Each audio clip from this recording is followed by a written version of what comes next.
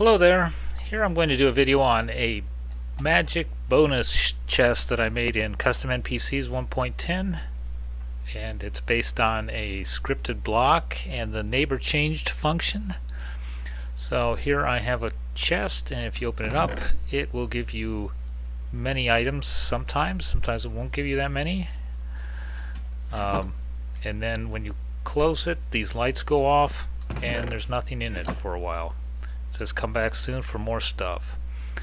Now surrounding this chest I have these redstone lamps, and on this one I was testing out redstone dust and powering a lamp over here.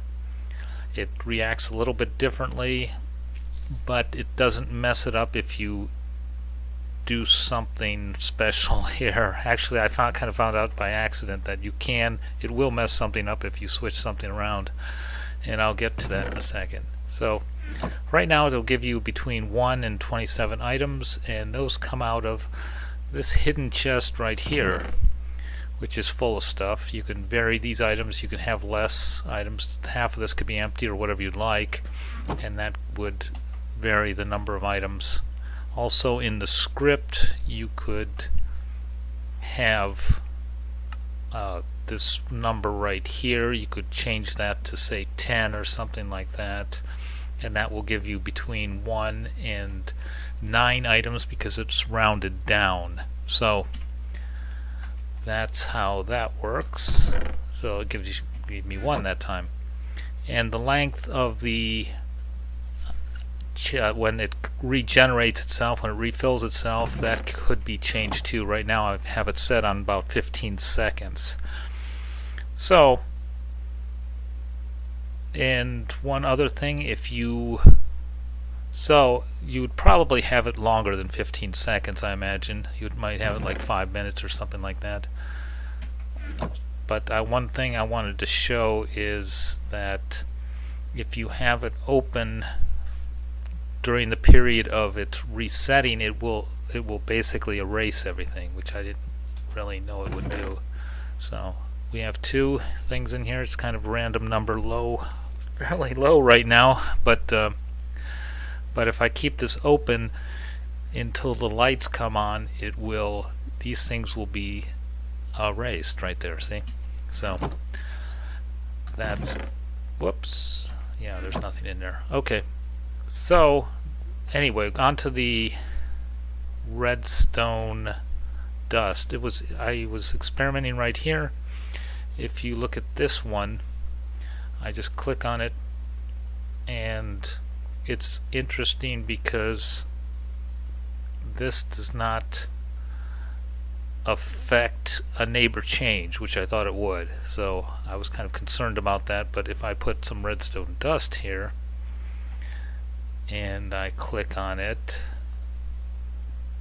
you see it, when the redstone dust goes on and off, it does change. It does register a neighbor change event, is what this does. It's registering that, it's noticing it, but not when this is being changed, which is good.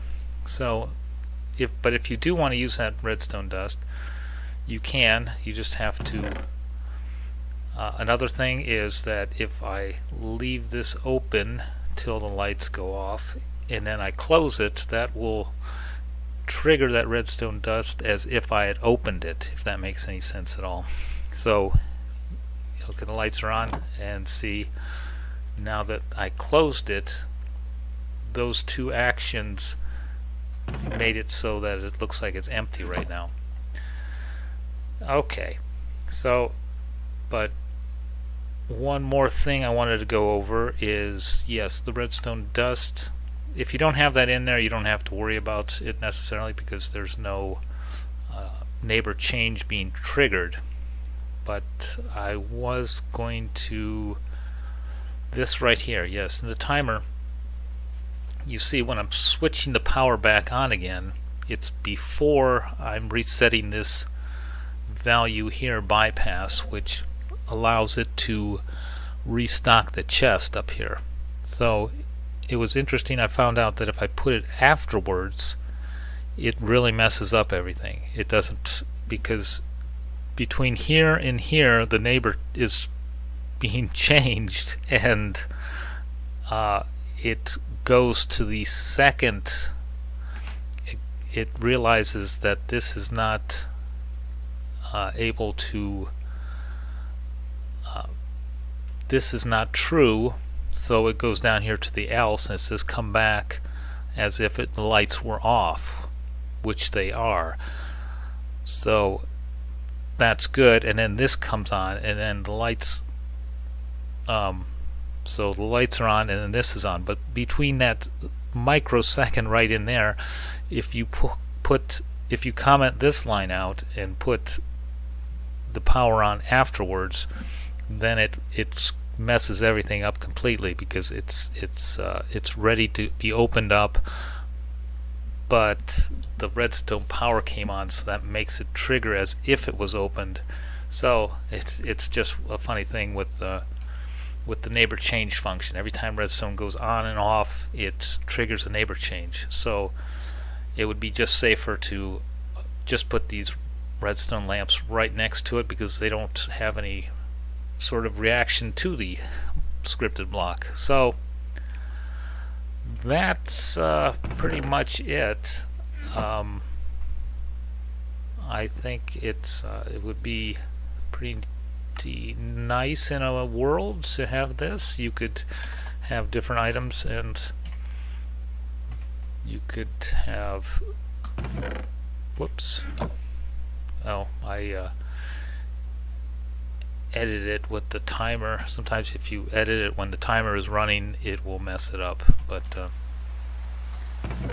so there we go. There's a bunch of stuff. A lot of times you never know how much. When it's set on 27, it can have almost full or almost empty. So I think I've covered just about everything. Oh, that's about as full as I can get right there. Let's see, yeah, that's it. I think if you have any questions, I'll leave the script. I'll leave a link to the script. So thanks for watching.